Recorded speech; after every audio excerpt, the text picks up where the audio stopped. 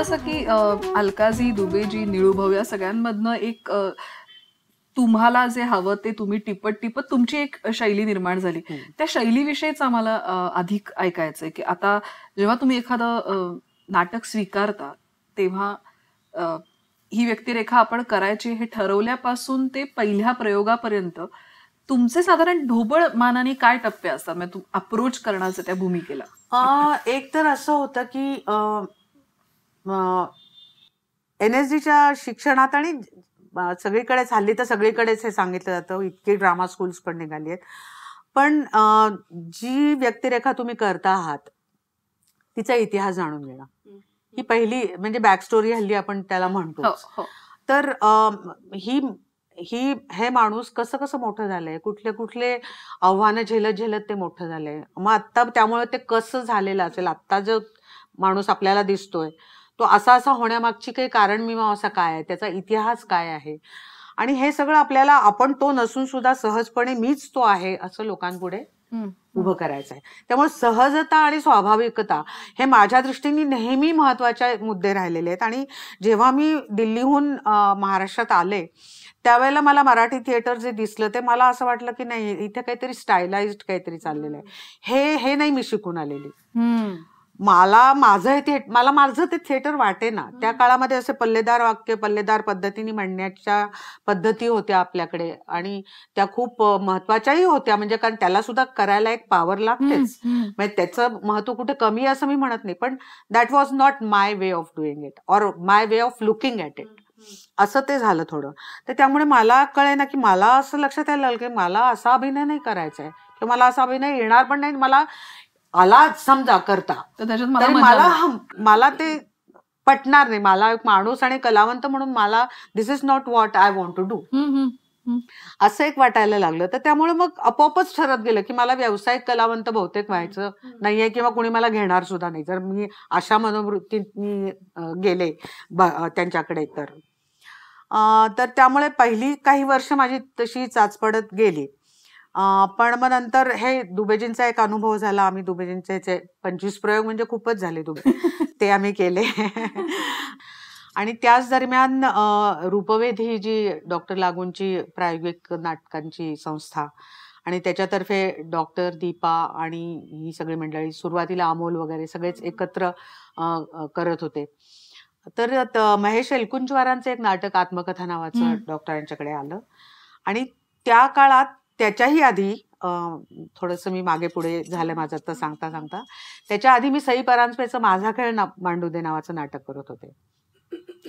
तर ते नाटक बघायला एकदा डॉक्टर लागू आले होते आणि मग मी गोपूंची बहीण, गोपूंचं त्यांनी एक नाटक केलेलं उद्ध्वस्त धर्मशाळा, त्यामुळे त्यांच्या मनामध्ये माझ्याबद्दल एक पार्श्वभूमी त्या काळात तयार झाली असावी. माझा एक रोलही त्यांनी बघितला माझा खेळ मांडू दे मधला.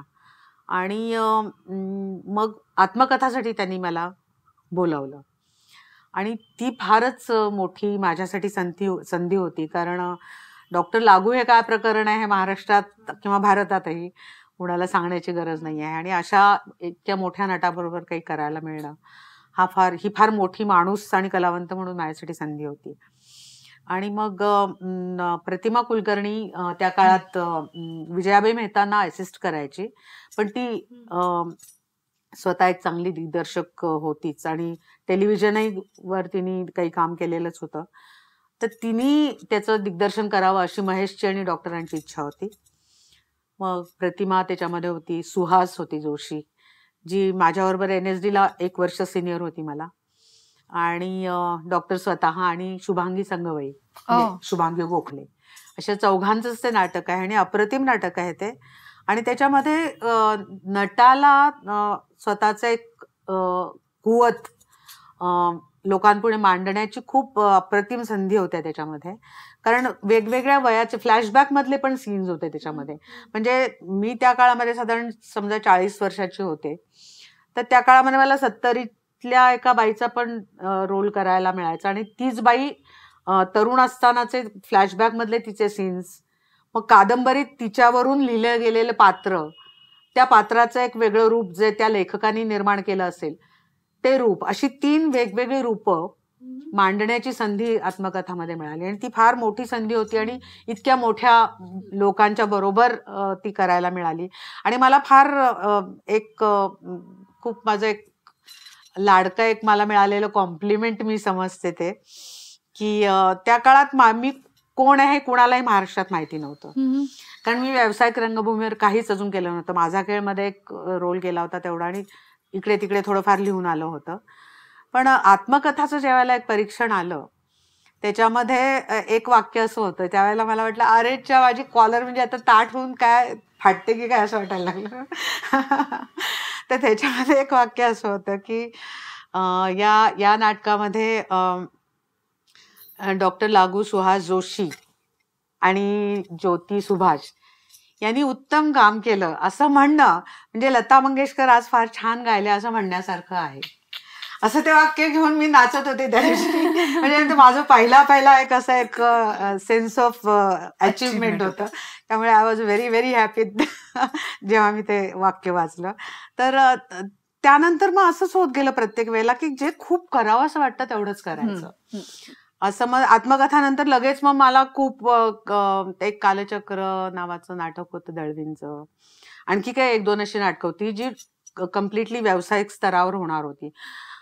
तर पण मी मगाशी म्हटलं तसं नेहमी मला माणूस म्हणून ह्याच्यातून काय काय मिळणार आहे कसं असाच प्रत्येक वेळेला प्रायोरिटीने मी विचार केल्यामुळे मी मुलांना घरी इथे पुण्यामध्ये ठेवून जाऊन करण्याजोगं ते नाटक आहे का किंवा तो रोल आहे का तरच मी उठून जाऊन मुंबईला.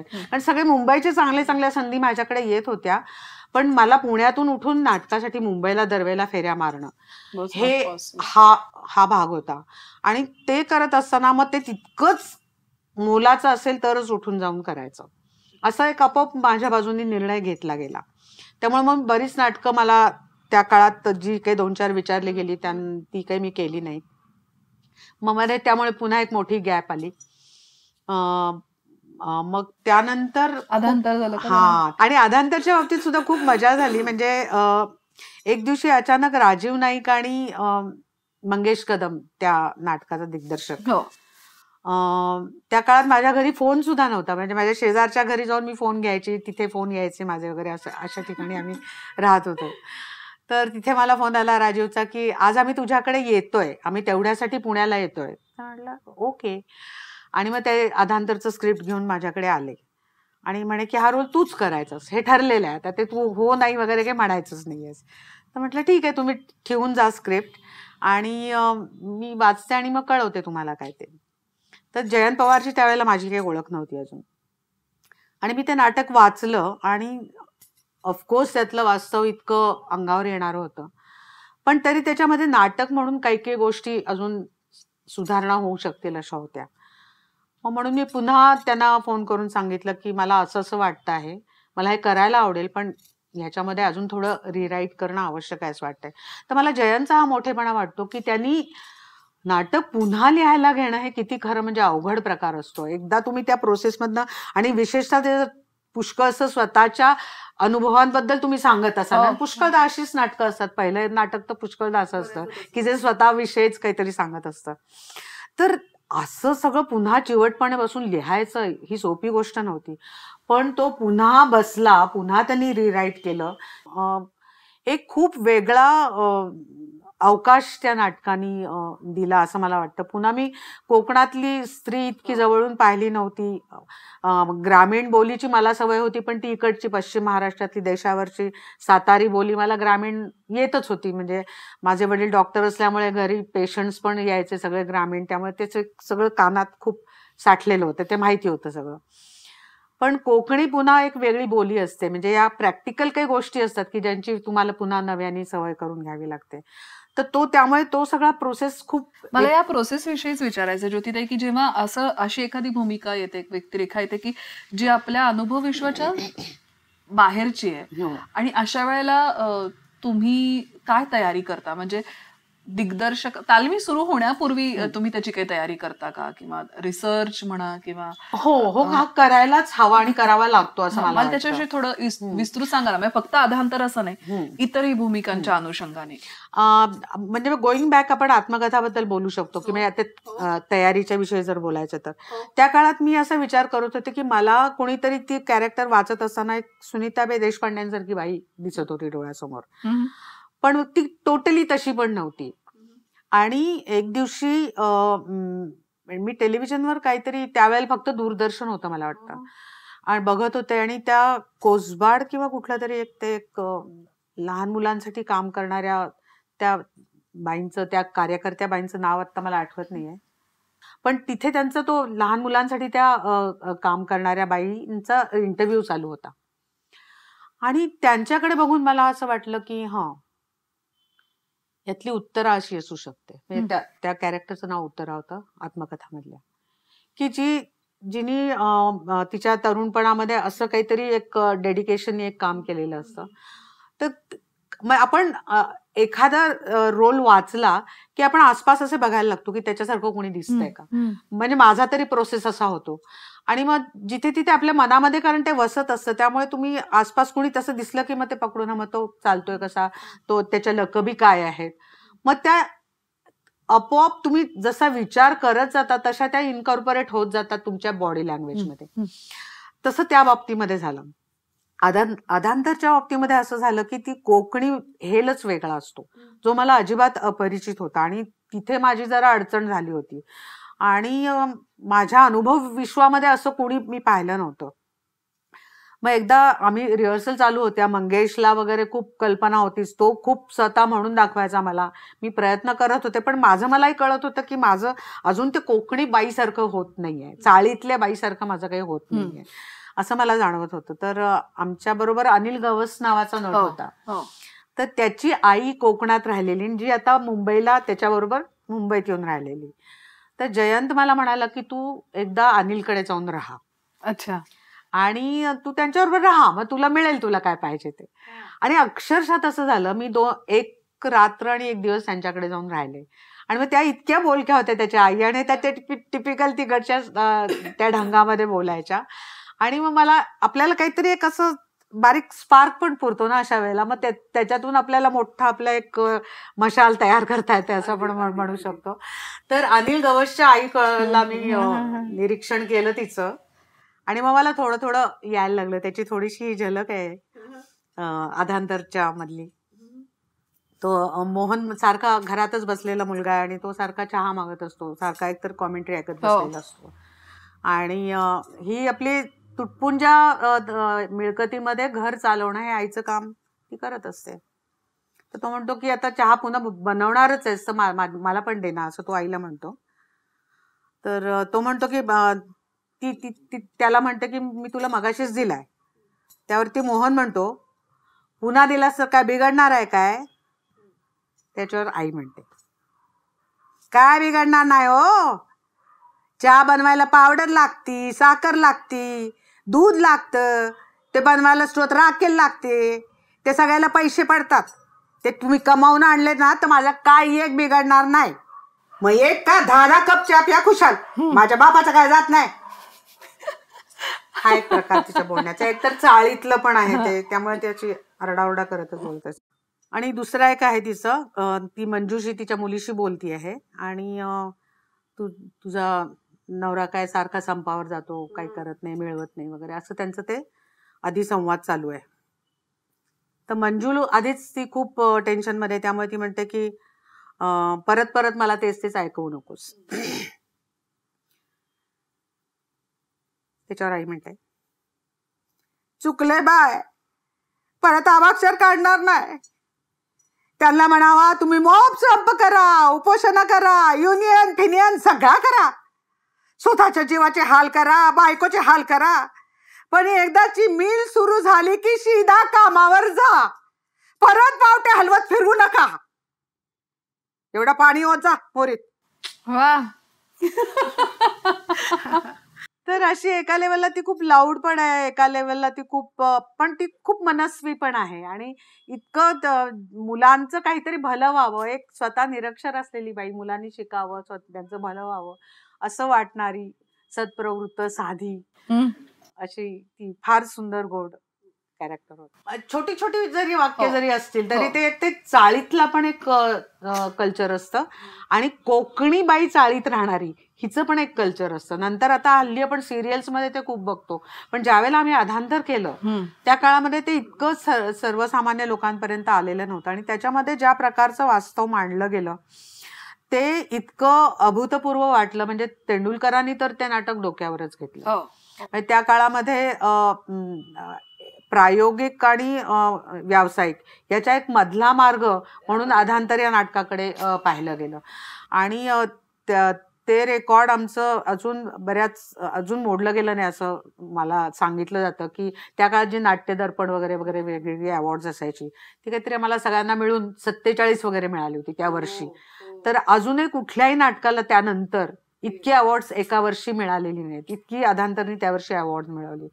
तर असे काही वेगळे अनुभव देणारं कामच मी दरवेळेला करत गेले असं मला अजून एक त्या बाबतीतला एक किस्सा आठवतो जो लीनानी सांगितला होता एका अनुभवामध्ये. आणि तुमच्याही मला वाटतं लेखामध्ये मी वाचला होता की लीनाला पण तिचं कॅरेक्टर त्यावेळेला सापडत नव्हतं. आणि त्यावेळेला तुम्ही तिला असं सांगितलं होतं की इतर कॅरेक्टर्स तुझ्याबद्दल काय बोलतायत त्यातनं ते आपल्याला मिळतं. तर ह्या प्रोसेस विषयी म्हणजे जेव्हा आपल्या हातात स्क्रिप्ट येते तेव्हा ती वाचायची आपण म्हणजे काय, कसं काम करता, काय काम करता? म्हणजे हे जे तू मगाशी लीनाचं सांगितलंस ना ते तर आपण करतोच आणि ते करायलाच हवं. म्हणजे इतर कॅरेक्टर्स या कॅरेक्टरकडे कसे बघतायत याच्यावरनं इतर कॅरेक्टर्स कशी आहेत ह्याच्यावरही प्रकाश पडतो खरं म्हणजे. आणि त्या कॅरेक्टरवरही प्रकाश पडतो की त्यांना जशी ती दिसते तशीच ती आहे का. हे शेवटी नट म्हणून बघणं हे माझं काम आहे की त्याला ती तशी दिसते पण त्याचा काहीतरी प्रॉब्लेम म्हणून त्याला ती तशी दिसते हेही शक्य आहे. अगदी. किंवा त्याला ती तशी दिसते तशीच ती आहे हेही शक्य आहे. म्हणजे शेवटी माणसाच्या गुणदोषांच्या बद्दलचं, सायकोलॉजी बद्दलचं, स्वभाव विशेषांबद्दलचं जे काही जाणकारी माणूस म्हणून आपल्याला असते ती नट म्हणून आपण किती उपयोगात आणतो याच्यावर ते खरं म्हणजे अवलंबून आहे. आणि कित्येकदा आपल्या आसपास अनेक गोष्टी घडत असतात. निरीक्षण हा अगदी आपण नेहमीच म्हणतो, म्हणजे थिअरीमध्ये पण सांगितलं असतं की निरीक्षण करा. तर निरीक्षण करा म्हणजे काय, नुसतं तो माणूस कसा दिसतोय, कसा बोलतोय, कसा हातवारे करतोय हे निरीक्षण नसतं. त्याच्या माणसाच्या मनात काय चाललंय, तो आत्ता असं बोलला, तो कशामुळे बोलला असेल, त्याला आतमध्ये कुठली गोष्ट खातीये का, किंवा त्याला कुठली काहीतरी प्रौढी मिरवायची आहे का, ही माणसाच्या मनात काय चाललंय ह्याचा अभ्यास जेव्हा आपल्याला करता येतो त्यावेळेलाच आपण त्याचं बाह्य स्वरूप लोकांपुढे ठेवू शकतो. तर त्यामुळे हे सगळं प्रत्येक गोष्ट महत्वाची ठरते. मनुष्याचं अस्तित्व म्हणून जे जे काही आहे त्याला तुम्ही आत्मिक म्हणा, मानसिक म्हणा आणि दिसणारं बाह्य स्वरूप म्हणा, ह्याचा जितका अभ्यास तुम्ही खोलवर करू शकाल नट म्हणून तितकं तुम्ही त्या पात्र जिवंत करू शकणार. ह्याचं एक उदाहरण आणखीन एक मला आठवतंय, तुला सांगावं असं वाटतं मला. बाईंच्या बरोबर मी पहिलंच जे नाटक केलं ते वाडा चिरेबंदी. अर्थात ते त्यांनी रिवाईव्ह केलं होतं. पहिल्यांदी वेगळीच कास्ट होती सगळी आणि अनफॉर्च्युनेटली त्याचे 3च प्रयोग झाले. त्यातली प्रभा जी होती, बहीण, त्या सगळ्या भावांची बहीण, की जिला शिकायची खूप इच्छा आहे, जिचं लग्नही झालेलं नाहीये, होण्याचे काही चिन्हही दिसत नाहीयेत, आणि जिला शिक्षणाची प्रचंड आतून आस आहे की मला ह्या टिपिकल अशा डबक्यातल्या जगण्यामध्ये राहायचं नाहीये, मला काहीतरी वेगळं करून बघायचंय, माझ्यातल्या क्षमता मला तपासून बघायच्यात. ही तिची धडपड आणि तळमळ इतकी आहे की ती सारखी आसपासच्या लोकांना सांगत असते की मला अमरावतीला जायचंय, मला शिकायचंय. तर अशी ही प्रभा मला विजयाबाईंच्या बरोबर करायला मिळाली आणि ती एक माझ्या अत्यंत आवडत्या कॅरेक्टर्स व्यक्तिरेखांपैकी एक होऊन बसली. मी प्रथम जेव्हा वाचलं ते नाटक, आधी वाचलं मी, त्यावेळेला मला चेकाव वगैरे आम्ही अभ्यास केला होता NSG मध्ये असताना, 3 सिस्टर्स, किंवा त्याचं दुसरं ते कुठली गार्डन, चेकावचं एक नाटक आहे. तर त्याची खूप छाया दिसते महेशच्या लिखाणावर, असं मला पुष्कळदा वाटतं. आणि ह्याच्यामध्ये तिला अमरावतीला शिकायला जायचंय. ही वाडामधली जी मुलगी आहे तिला शिकायला जायचं आणि ती सारखं मला माझे दागिने, माझे काही दागिने असतील ते विकून मला पैसे द्या, मला अमरावतीला जाऊन शिकू दे. तर ही शिक्षणाची जी आस आहे त्याच्याविषयी माझ्या आसपासचा एक अनुभव होता. तर बाई मला म्हणायला लागले की तू ह्याची बॅक स्टोरी कशी काय मनामध्ये तुझ्या कशी तयार करशील. तर मी बाईंना म्हटलं की बाई, जेव्हा मी हे नाटक वाचलं त्याच वेळेला माझी एक मैत्रीण आहे जी आता नाहीये म्हटलं, पण तिचं शिक्षणासाठी जी तडफड झाली आहे ती मी इतकी जवळून पाहिली आहे की ही कॅरेक्टर वाचत असताना मला तीच दिसते डोळ्यासमोर. आणि ती जैन समाजातली मुलगी होती, माझी मैत्रीण जी होती ती. आणि तिला त्यांच्या समाजात इतकं शिक्षणाचं हे नव्हतं, पण तिची आई फार प्रेमळ होती. तिला शिकायला त्यांनी पाठवलं होतं. आधी सांगलीला ती ग्रॅज्युएट झाली, नंतर ती MA झाली आणि तिला नंतर MA होण्यासाठी तिला खूप हे धडपड करावी लागली. मी जरी NSDला होते तरी सुट्टीमध्ये जेव्हा मी गावी जायची तेव्हा ती आम्ही दोघे, एक तर ती तरी माझ्याकडे झोपायला असायची किंवा मी तरी तिच्याकडे, असं आमच्या एकाळी तिला खूप सगळे कवी पाठ होते, असे तिचे तोंडपाठ, साहित्याची प्रचंड आवड होती तिला. आणि तिचं म्हणजे तडफड होती शिकण्यासाठी, धडपड आणि ध्यास होता. तर एकदी, आणि ती इतकी व्हायलंट व्हायची, तिला घरी जर कोणी म्हटलं की काही नाही आता लग्न करायचं, शिकायचं नाही वगैरे.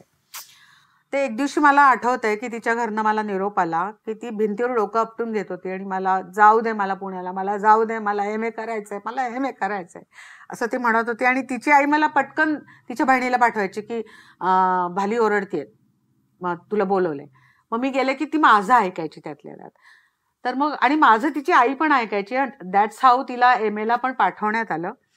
पण हा सगळा सिनारिओ माझ्या मनामध्ये इतका रुतून बसलेला होता आणि तो मी बाईंना वर्णन केला की म्हटलं बाई, माझी अशी मैत्रीण होती आणि मला या कॅरेक्टरमध्ये तीच दिसते की जी म्हणते माझे दागिने विका पण मला अमरावतीला जाऊन शिकू दे, मला शिकायचंय. ही जी तिची तडफड होती ती मला तिच्याशी बरोबर रिलेट करून गेली. तर असे तुमचे अनुभव तुम्हाला कधी कधी इतके छान उपयोगी पडतात. आणि बाईंनी हे सगळं माझं ऐकून घेतलं. त्या म्हणल्या तुझा इतिहास पक्का आहे, तू आता काही करू नकोस, मला कळलं. बाई बिंग बाई, त्यांना कळलं की मी हे इतकं जवळून अनुभवलंय. सो तो एक मला फार अविस्मरणीय अनुभव वाटतो. मला ते 3च शोज करायला मिळाले याचं मला अत्यंत वाईट वाटतं. ज्योतिताई, आता मला ह्या अनुषंगाने असं विचारावं असं वाटतं की जेव्हा आपल्याकडे लिखित संवाद हातात येतात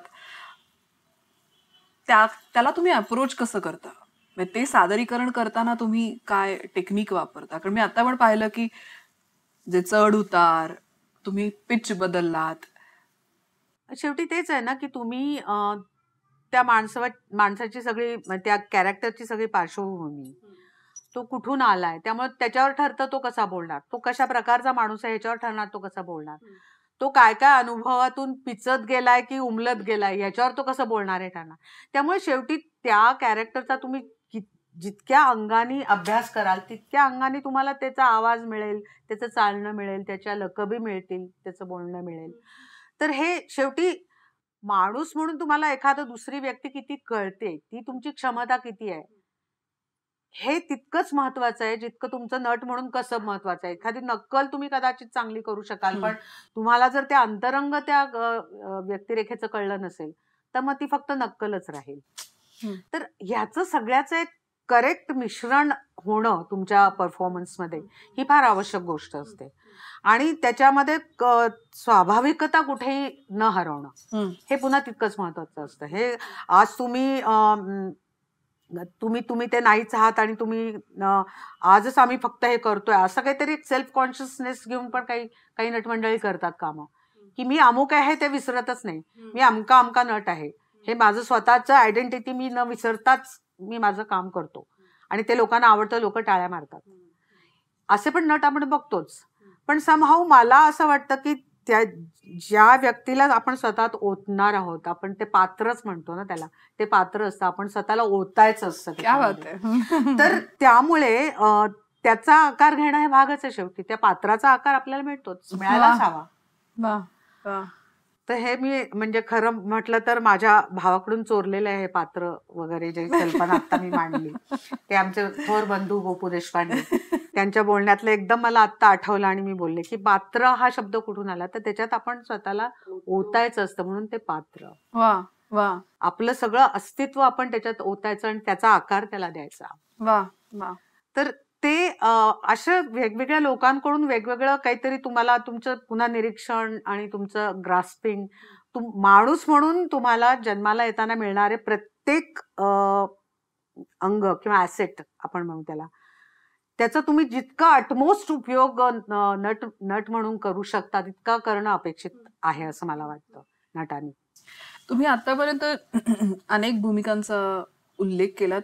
या सगळ्या वेगवेगळ्या भूमिकांमध्ये वेगवेगळे आवाज तुम्ही वापरले असणार, तर त्याच्याविषयी काही थोडं अजून सांगू शकाल? की भूमिका सापडवताना काही जण असं म्हणतात की मला पहिले आवाज ऐकू येतो किंवा तो सापडतो, किंवा आणि ओव्हरऑल सुद्धा आपल्याला मिळालेल्या आवाजाची आपण कशी मशागत केली पाहिजे, काळजी घेतली पाहिजे? काळजी घेण्याबद्दल मी जरा केअरलेस माणसं, चुकीच्या माणसाला तू विचारतेस. मी फारशी काळजी घेतली नाही, पण देवदयाने मला खूप चांगला आवाज मिळाला असं मला वाटतं. म्हणजे माझ्या गाण्याचं तर मी काही लक्षच दिलं नाही. मी गाणं करायला हवं होतं, कारण मी बरी गात असे पुष्कळ, पण ते मी काही पुढे परस्यू केलं नाही फारसं.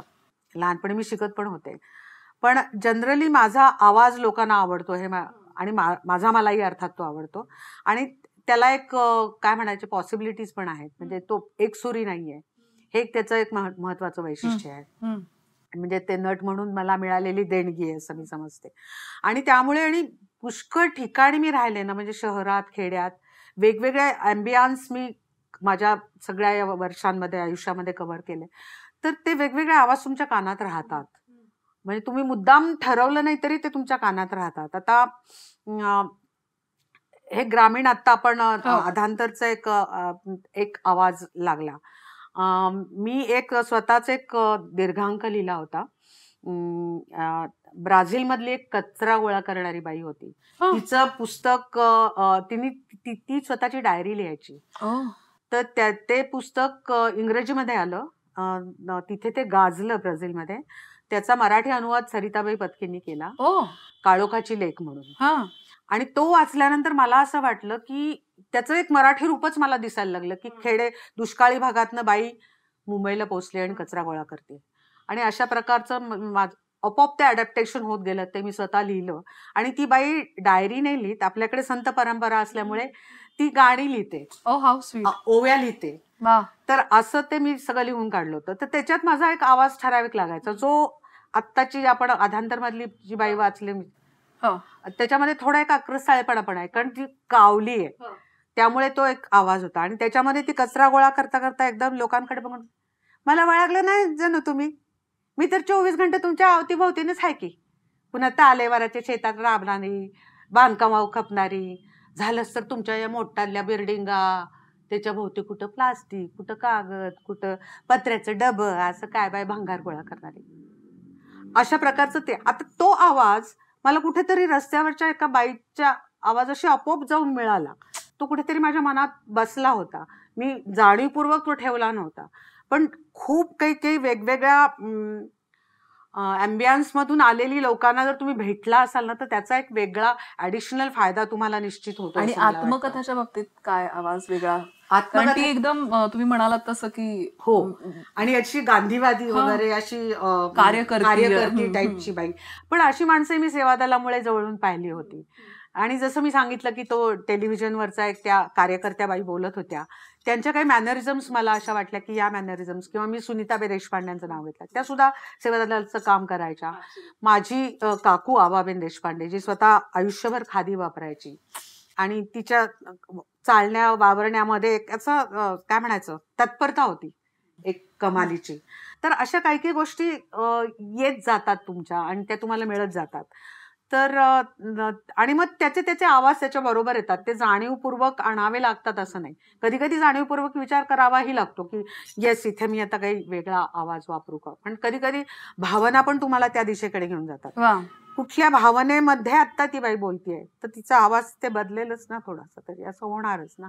तर हे म्हणजे सगळ्या अंगाने तुम्ही किती स्वतःला ओपन ठेवलंय ना, असं काही जराशी पडलं की वाजलं पाहिजे, इतकं तुम्ही स्वतःला संवेदना म्हणतात ना ते असं हे असं ना, असं पाण्यावर थोडंसं थेंब पडला की पाणी हलतं जरा, तर तसं पाण्यासारखं असलं पाहिजे, असं असं वाटतं मला.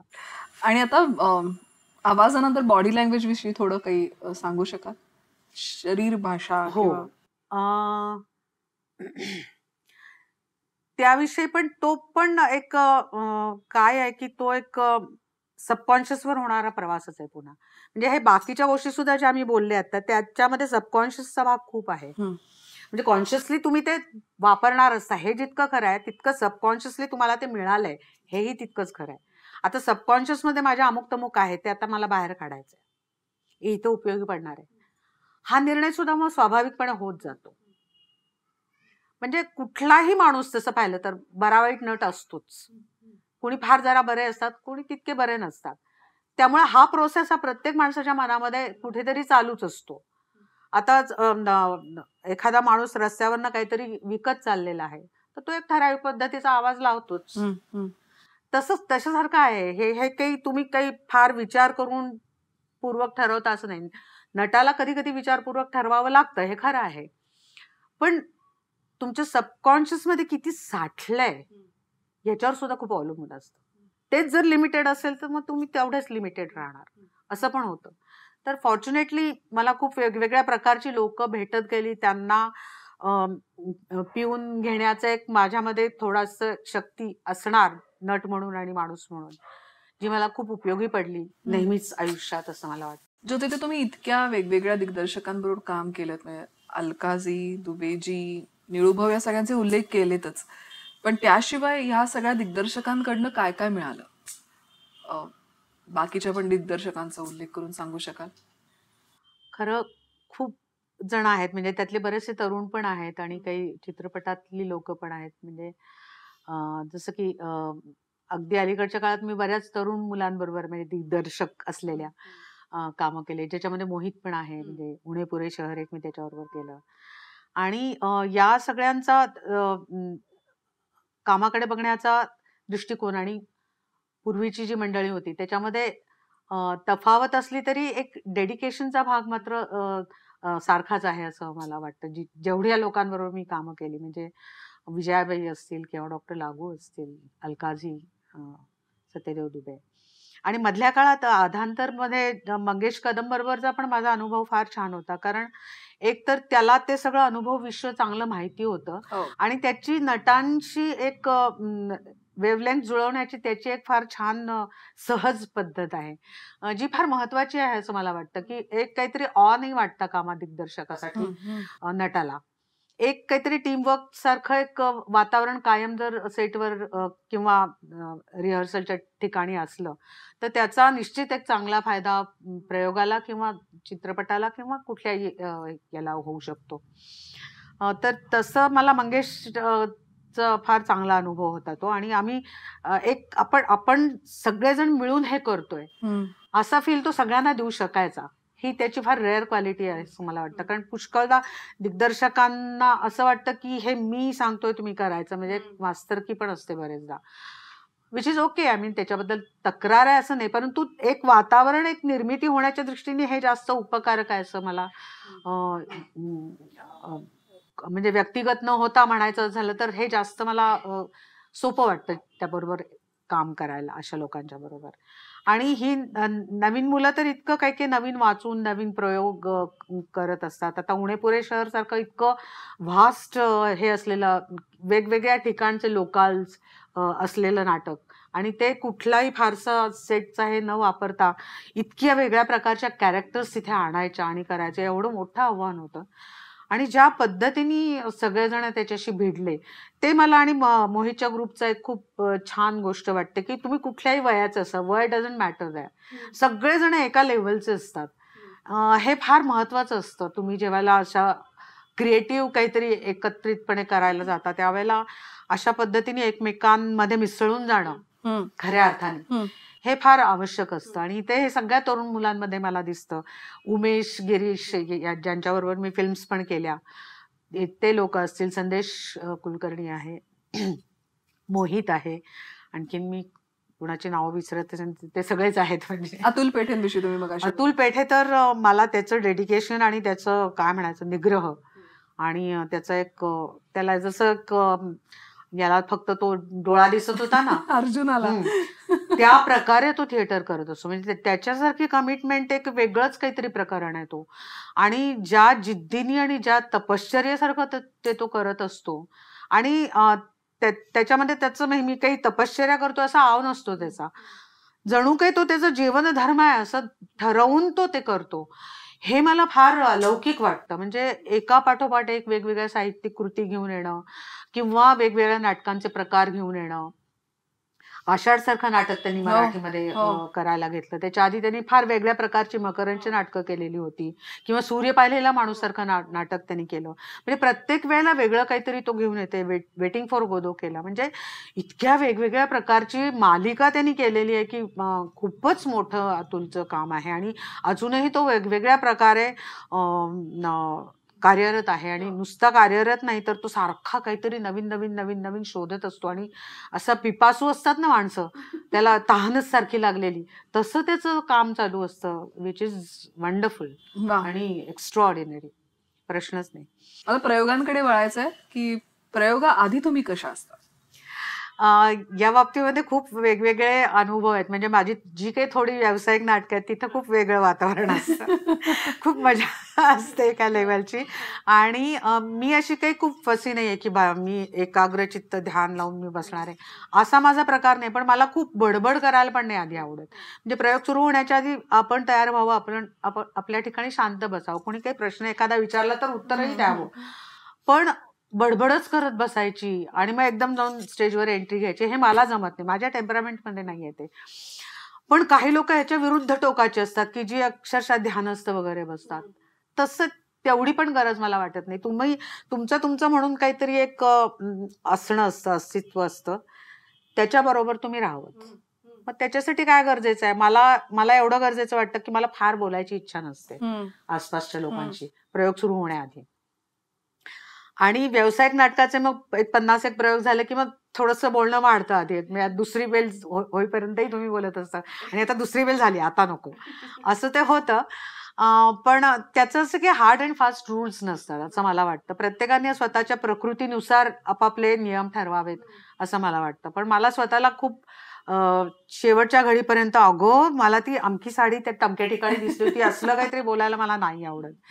पण हे मग प्रत्येकाचा व्यक्तिगत स्वभाव विशेष आहे. आणि म्हणून मी अगदी नाटकाचं ध्यान करत बसते असं पण नाही. पण शांत बसायला मला आवडतं प्रयोग सुरू होण्याआधी.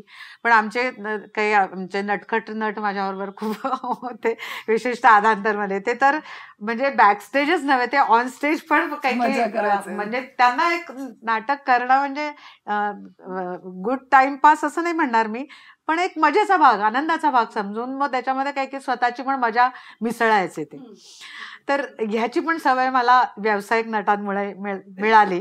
आणि त्यावेळेला मी फक्त अलकाजींचं स्मरण करायचे, देवा मला वाचवा, अलकाजी सर मला वाचवा, मला या मुलांपासून वाचवा. आणि आमची सगळीच मुलं खूप गोड होती. पण गंमत सांगायची म्हणजे भरतला स्टेजवर हसू आलं तर त्याला आवरत नाही, त्याला ते लपवता येत नाही असा भाग होता. आणि मग आमची अशा वेळेला इतकी आमची फजिती व्हायची. आणि संजय नार्वेकर हे जे थोरग्रस्त आहेत यांना हे माहिती आहे की त्याला हसू आवरत नाही. आणि त्याची नेहमी अधांतरमध्ये स्टेजवर त्या दोघांच्या मारामाऱ्याच जास्त होत्या. आणि हा येऊन असं काहीतरी तिथे करायचा की भरतला हसू यायचं. आणि मी आई म्हणून मी हसणं अपेक्षितच नाही आहे अजिबात. शेवटी मला असे काहीतरी प्रॅक्टिकल उपाय शोधावे लागले की न हसता कसं उभं राहायचं. पण मी बोलत तर नाही आणि न हसता बरं. एरवी माझा स्वभाव असा आहे की मला एखाद्या गोष्टीवर न हसू यायला लागलं की मला थांबवताच येत नाही. आणि आता हे स्टेजवर स्वतःला कसं आवरायचं. आपली समोरची नट मिळाली, हसतात, त्यांनी हसावं, रडावं, काही करावं. आपल्याला जर हसायचं नसेल तर दात एकमेकांवर असे घट्ट आवळून धरायचे एवढंच मी करू शकत. बाकी एक्सप्रेशन दाखवणं वगैरे सगळं दूर, निदान न हसता उभे राहणे, यासाठी दातावर दात घट्ट धरून उभे राहा, असा एक प्रॅक्टिकल मार्ग मी त्या काळात काढला होता. मला आता शेवटच्या टप्प्यातले काही प्रश्न विचारायचे की एक चांगली अभिनेत्री असण्यासाठी काय गुण असायला हवेत आणि आणखीन काय मेहनत करण्याची गरज आहे? मेहनत म्हणून अभ्यास चांगलं म्हणूया. नट असण्यासाठी एक, मी जसं मगाशी अगदी सुरुवातीला आपण म्हणालो की एक हुनर असते, एक कसब असतं, तर ते कुठल्या लेवलचं आहे त्याच्यावरच खरं म्हणजे ठरतं. मग तुम्ही किती श्रम घ्या, काय करा, तुमचं जर तुमच्या आडात नसेल तर पोहऱ्यात कुठून येणार असं आपण म्हणतो. त्याप्रमाणे जर आडात नसेल तर मग तुम्ही कितीही मेहनत करा, काही नाही होत. असे दगड आपण बघतोच आसपास अनेकदा. तर ते होतं, त्याला काही इलाज नाही. आणि दगड म्हणून मला कुणाला काही शिवी नाही द्यायची, म्हणजे पण नाहीये तर नाहीये, नाहीये तर नाहीये, एखादी गोष्ट आहे तर आहे, तर नाहीये तर नाहीये. तर जशी की मला उंची नाहीये तर नाहीये बुवा, तसं. तर पण मग शेवटी असं असतं की माणूस म्हणून आपण स्वतःला किती सजग ठेवतो. आणि मी माणूस आहे, पण मी ऍक्टर म्हणून मला माझं काही कसं घासून पुसून तयार करायचंय, असं जर मनाशी आपल्या कुठल्याही कामाच्या बाबतीत ते खरं आहे. कुठल्या आपण स्वयंपाक शिकायला गेलो तरी आपण असं म्हणतो की जरा चांगल्या चवीचं करायचं असेल तर अमुक अमुक काळजी घेतली पाहिजे. तसं प्रत्येक व्यवसायाचा आहे. हा एक क्रिएटिव्ह व्यवसाय आहे, जसं स्वयंपाक करणं हा सुद्धा क्रिएटिव्ह कामच आहे. त्यामुळे प्रत्येक ठिकाणी बारकाव्यांकडे लक्ष द्यायचं. एखाद्या बारीकशा गोष्टींनी सुद्धा खूप मोठे फरक पडणार असतात, हे लक्षात घ्यायचं आणि आपल्याला स्वतःला त्या प्रवासामध्ये झोकून द्यायचं, असं म्हणता येईल थोडक्यात. समाधान कशात असतं ऍक्टर? प्रेक्षकांची दाद, पुरस्कार, का आपलं आतलं समाधान?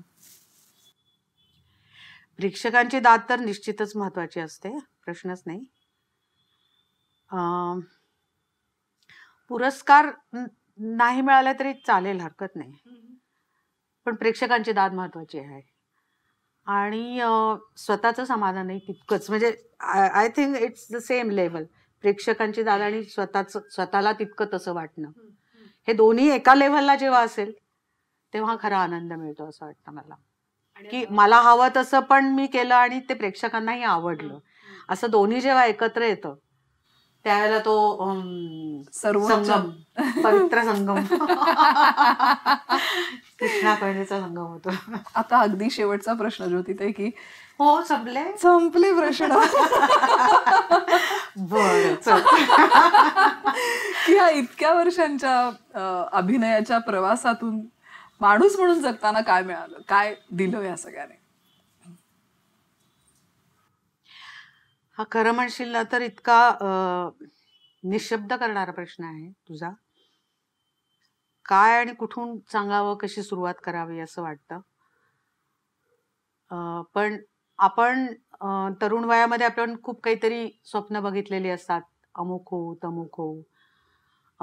तर त्यातली बरीचशी स्वप्न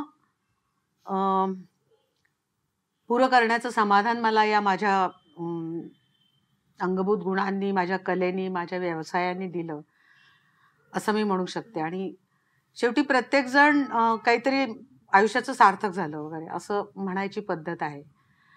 तर मला हे 4 काही बरे रोल्स करायला मिळाले, माझ्या आयुष्याचं सार्थक झालं असंच मला वाटतं. आणि मला असंही वाटतं की आपण शेवटी नट असतो, कलावंत असतो वगैरे वगैरे, हे सगळं खरंच आहे, पण आपण माणूस म्हणून काही आसपासच्या समाजाला देऊ शकतो का, हाही मला नेहमीच महत्वाचा, तितक्याच प्रायोरिटीने महत्वाचा प्रश्न वाटत आलेला आहे. आणि त्या दृष्टीने काही काम करण्याचा मी नट म्हणून आणि माणूस म्हणूनही प्रयत्न करू शकले. जितकं मला हवं होतं ते तितकं प्रत्येकालाच नेहमी असं वाटतं ते करायचं राहिलं, हे करायचं राहिलं, पण थोडंफार तेही काही करू शकले. कारण मला नेहमी असं वाटतं की आपण या जगामध्ये जोपर्यंत आहोत तोपर्यंत आपण समाजातला एक घटक म्हणूनच कुणीतरी असतो आणि समाजाशी आपलं काहीतरी नातं असतंच. आणि समाज आपल्याकडे काय दृष्टीने बघतो हेही त्यावेळेला महत्वाचं ठरतं. आणि आत्ता या बदललेल्या काळामध्ये तर मला खूप वेळेला अशी एक काळजी, भीती, अशा काही गोष्टींनी ग्रासले जातो आपण. अशा वेळेला मी कलावंत आहे याचा मला फार अभिमान वाटतो, की मी काहीतरी समाजाला असं देऊ शकेन की ज्याच्यामधून काहीतरी भरकटलेलं काहीतरी कुठे जागेवर येण्यासाठी एक कणभर तरी काहीतरी होऊ शकणार आहे का, तर मे बी होऊ शकेल. So I am happy that मी या क्रिएटिव्ह व्यवसायामध्ये आहे. आणि मला माणूस म्हणून या सगळ्या क्वालिटीज मिळाल्या माझ्या परमेश्वराकडून असं म्हणूया. त्यामुळे I am just more than thankful to God. So sweet. Thank you. Thank you पण मला म्हणावंसं वाटत नाही, कारण इतकी गोड ही सगळी मुलाखत झाली की, आणि आम्ही सगळेच तुम्हाला मावशी म्हणतो, त्यामुळे मावशीला काय थँक्यू म्हणायचं. पण खूप छान वाटलं, आणि ह्या सगळ्यातून रंगपंढरीच्या सगळ्या प्रेक्षकांना खूप मिळेल याची मला खात्री वाटते. रंगपंढरी हा फारच महत्वाचा उपक्रम आहे, यामध्ये काही वादच नाहीये. आणि मानव समाजामध्ये सारखं काहीतरी काहीतरी काहीतरी उत्क्रांत होत असतं, आणि ती उत्क्रांतीची नोंद कुठेतरी होणं हे नेहमीच महत्वाचं असतं.